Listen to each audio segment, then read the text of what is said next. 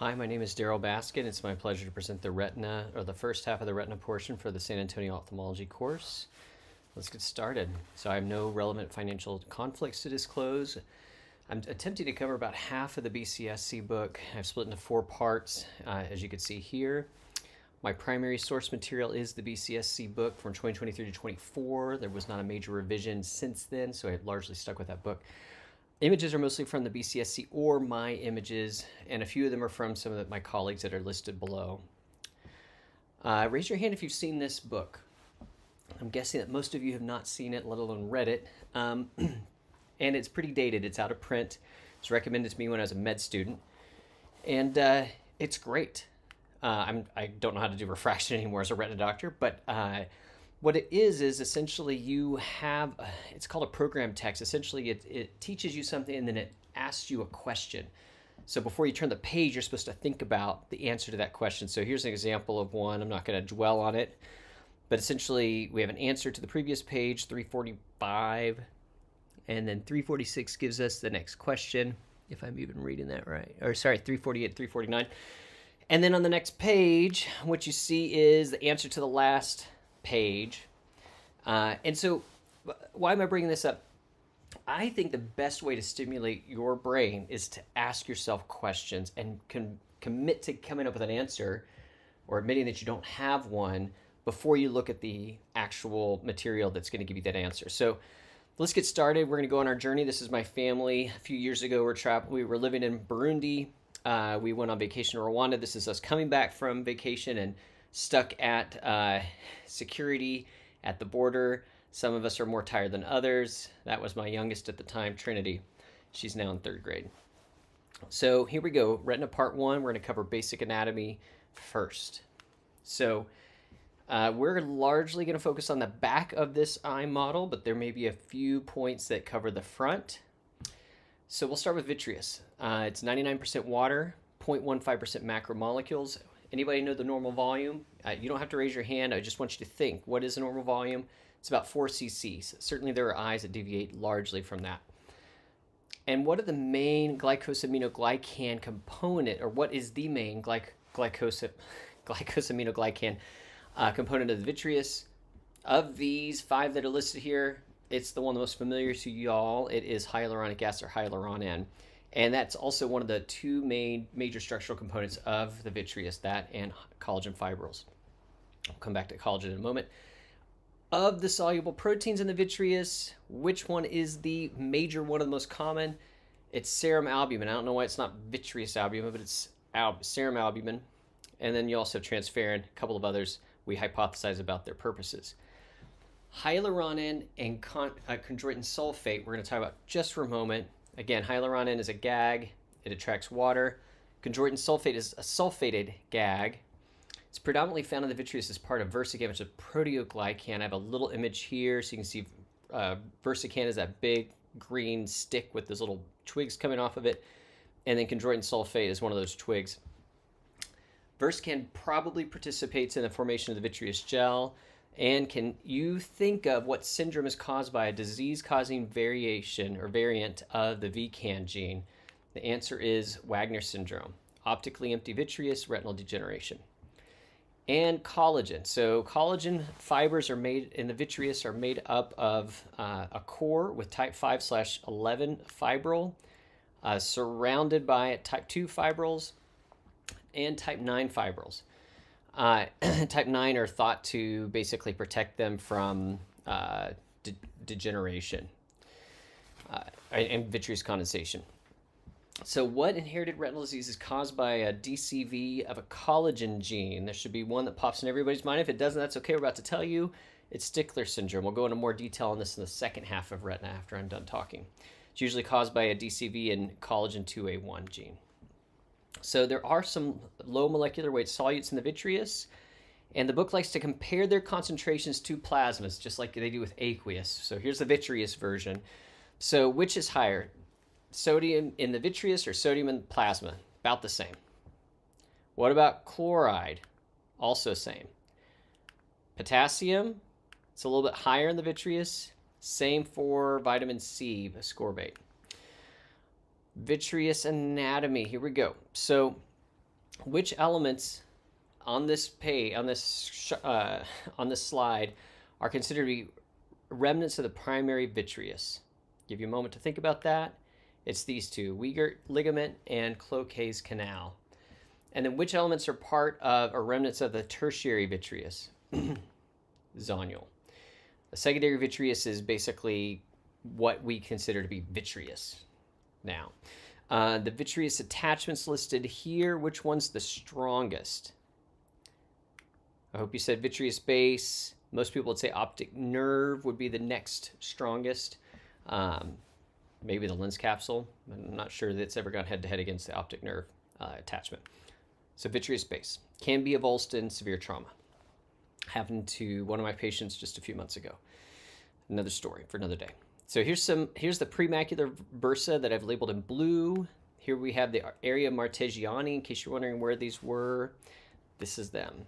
So the vitreous base extends both anterior and posterior to the ora serrata. Does anybody know about how many millimeters on average it extends anterior to the vitreous base? It's 2 millimeters.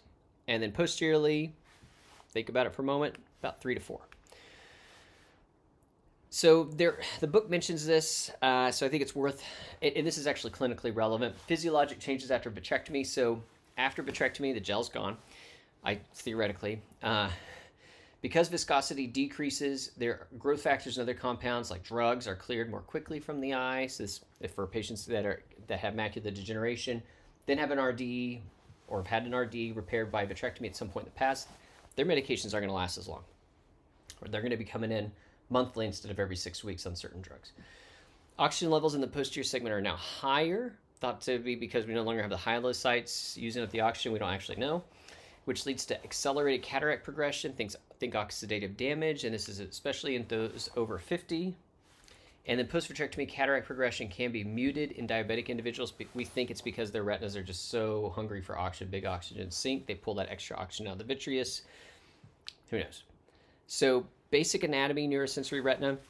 The fovea is 1.5 millimeters in diameter, more or less equal to the average optic nerve head. Parafovea is a 0.5 millimeter ring that goes around the fovea, and then the perifovea is a 1.5 millimeter ring around the parafovea. And then we have the near periphery, which some books list, 1.5 millimeter ring that basically goes along the arcades. Important to know the difference between fovea and foveal avascular zone. Foveal avascular zone is defined by FA. It's actually defined by OCTA as well now. Normal variability is 250 to 600 microns in diameter. So sometimes it's hard to say that a diabetic has an enlarged FAZ unless you happen to have had a baseline measurement, if they're within that range. So here's another picture of the aura. This is a dentate process. This is a regular aura bay, and this is an enclosed aura bay. So in the human retina, there are about 100 million rods. There's about 6 million cones. Or you could say 120 million rods, 6 million cones, so 20-to-1 ratio. Rods are highly sensitive, can be stimulated by a single photon. Cones are a lot less sensitive than rods, but they can adapt to a wider range of light intensities and respond more rapidly to repetitive stimulation. More fun facts. Fovea has about 140K cones per square millimeter. Foveola contains no rods. 90% of cones are actually outside the fovea. And so where is the highest density of rods? Bit of a trick question. The official answer historically has been just 12 degrees off from fixation. BCSC came out and said, well, you know, there's another high rod concentration superior macula, about 176K, but I think officially 12 degrees from fixation is thought to be the best answer, and that probably is off to the side rather than superior. But anyway, okay, so we're going to go through some of the layers of the retina. I'm going to streamline it a bit for you. The ILM, not a true membrane, Mueller cell foot plates. NFL is the axons of the ganglion cells, normally not myelinated unless they have myelinated NFL or medullated neurofibrillary. I highlighted 3 here. These are all nuclear layers. Obviously, the outer nuclear layer, inner nuclear layer, that's pretty clear. The ganglion cell layer is also nuclear layer. It's got the cell bodies of the ganglion cells. The outer nuclear layer, ONL, has the nuclei of the cone and rods. And then in the inner nuclear layer, you have all these interneurons, if you will, or connecting cells, horizontal cells, amacrine cells, Mueller cells, bipolar cells. The OPL, the outer plexiform layer, is basically connections between the I and L and the O and L. So if you think about it, it kind of makes sense. I mean, they're all interfacing with each other, and this is where it happens. In the foveal region, the outer plexiform layer is thicker, more oblique. We also call it the Henle fiber layer there. It's almost parallel to the ILM. And so here's a schematic of photoreceptors. We have cone and rod. RPE, we've got the synaptic bodies at the top, nuclei, inner segment, outer segment. External limiting membrane goes kind of between the nucleus and the inner segment. It's not, again, not a true membrane, just like the internal limiting membrane is not a true membrane. And this is, again, formed by Buehler cells, but not the foot plates. We have the inner photoreceptor matrix, the myoid, which contains the Golgi apparatus, smooth and rough ER, glycogen. Ellipsoid zone that we talk about so much, or ellipsoid, talk about so much in OCT, and that contains the mitochondria, very reflective on OCT. We have the discs, and cone discs are attached to the plasma membrane, rod discs are not, and the cilium that connects them.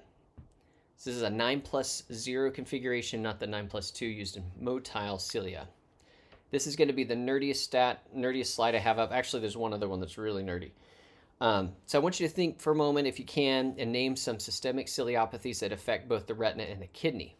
Okay, and I've got a mnemonic here. I don't have a lot of mnemonics. I get rid of more of them each year because people just groan. So Joubert syndrome, Alstrom syndrome, Bardet-Biedl, most of you heard of that one, the many-fingered man syndrome, Senior-Loken syndrome. So this is the cili for ciliopathy, jabs in the kidney. Maybe that'll help you, probably won't. You can let that one go. Internal carotid, here's a retinal vascular supply. Starts with the internal carotid artery, which gives off the ophthalmic artery, which gives off both the central retinal artery and the short posterior ciliary arteries. You also have a long posterior ciliary artery that comes off the nasolacrimal artery, or the lacrimal artery.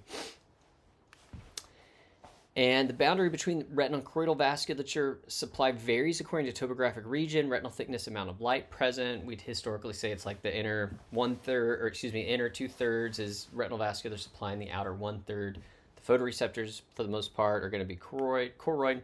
That's not exactly the case all the time, but the retinal vascular system supplies only about 5% of the oxygen used in the fundus. The rest is supplied by the choroid. Pretty impressive.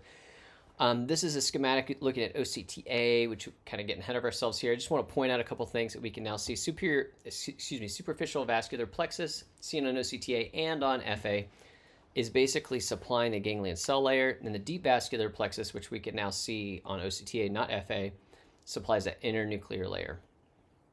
Okay, outer nuclear layer, choroid. So RPE, this is one of my favorite layers of the retina, if you will. Monolayer of hexagonal neuroectoderm-derived epithelial cells. There's about 4 to 6 million of them, diameter of 10 to 14 microns in the macula. Compared with RPE cells in the periphery, foveal RPE cells are taller, thinner, more melanosomes, larger melanosomes. And then there are some physiologic rules that the BCSC goes into, not the retina book, but the fundamentals book. We'll hit some of the highlights here. So the vitamin A regen is pretty important for RPE. It converts all transretinal back to L11-cis retinal. And so ABCA4 is involved in that process of the visual cycle. It's actually on the photoreceptor side. So what inherited retinal diseases can arise from a defect in ABCA4? Hope most of you know this. Stargardt disease, that should be the obvious one, but also cone rod, retinized pigmentosa. And then what IRDs can arise from a defect in RPE65? So that's LCA2 and retinized pigmentosa. And you may have heard about Naparfanag, I'm not even going to say it right now. Spark Therapeutics and the drug that they developed, whose name I can't quite say right, Naparvavac or something like that, Veretagene. It's the first FDA-approved gene therapy that targets anything, and in this case, it targets RPE65. And unfortunately, I haven't gotten to. I've never been trained, and I never actually identified a patient who needs this yet, but not quite in that circle at this point in my career. RPE physiologic roles, secretion. So it secretes pigment epithelial-derived factor and ciliary neurotrophic factor, which both prevent photoreceptor cell death. VEGF, TIMP maintains the extracellular matrix. And by the way, what inherited retinal disease is related to dysfunction of the TIMP3 gene? That's Sorsby macular dystrophy. And then the RPE performs biologic filtration. So there's vectorial transport. Sodium is actively transported from the choriocapillaries towards the subretinal space. Potassium is transported in the opposite direction. Ion gradients across the RPE drive the transport of water from the subretinal space to the choriocapillaris. So what IRD is related to dysfunction of an RPE basolateral chloride channel? That's Best disease. It's caused by a DCV of BEST1, bestrophin. And phagocytosis. So each photoreceptor sheds a bunch of discs each day. Cone shedding is the most vigorous at dusk, whereas rod shedding is most vigorous at dawn. And then these RPE cells ingest the disc membranes, enclosing them with phagosomes. And then it also, of course, provides the outer blood retinal barrier. So the tight junctional complexes, zonulae occludentes, form a girdle near the apices and provide that outer blood retinal barrier. And so now we're going to move on to choroid. Choroid's not quite as interesting to me, but we're going to talk about it. So RPE, then you have Brooks membrane, and then you have 3 layers to the choroid, the choriocapillaris, the Sattler layer, and the Haller layer.